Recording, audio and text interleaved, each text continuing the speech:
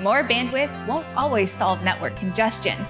That's why bandwidth management, specifically traffic shaping, is so important.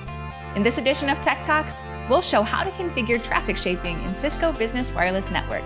Next. To configure traffic shaping, we first need to log into our Cisco Business Wireless Network. We then need to navigate to the wireless settings from the menu and select the WLAN option. On the WLAN page, we need to click on Add New WLAN/RLAN. On this page, we'll skip over to the traffic settings.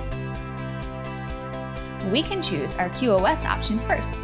The options include Platinum Voice, which ensures a high quality of service for voice over wireless, Gold Video, which supports high-quality video applications, Silver Best Effort, which supports normal bandwidth for clients, and finally, Bronze Background, which provides the lowest bandwidth for guest services.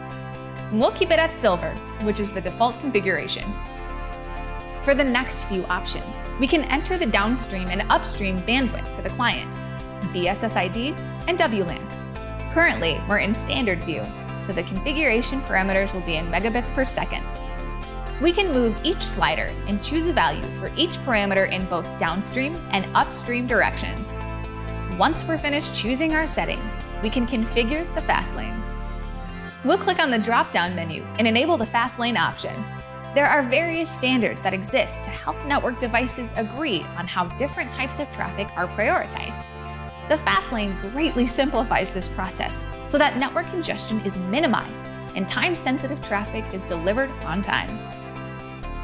Up next is the Application Visibility Control.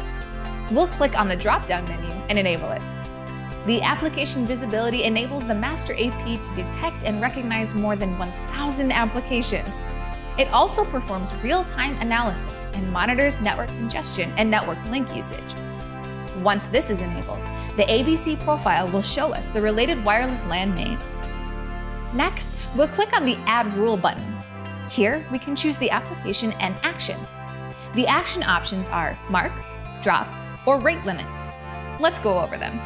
If Mark is chosen, we then have to select a QoS level. Those options are Silver, Platinum, Gold, Bronze, and Custom. If we choose Custom, we'll then need to enter the DSCP value with a range of 0 through 63. If we were to choose Drop, then the application will be dropped. Rate Limit lets us choose our average rate. Once that information is entered, we can click on Apply. To save the configuration, we'll need to click Apply on this page as well.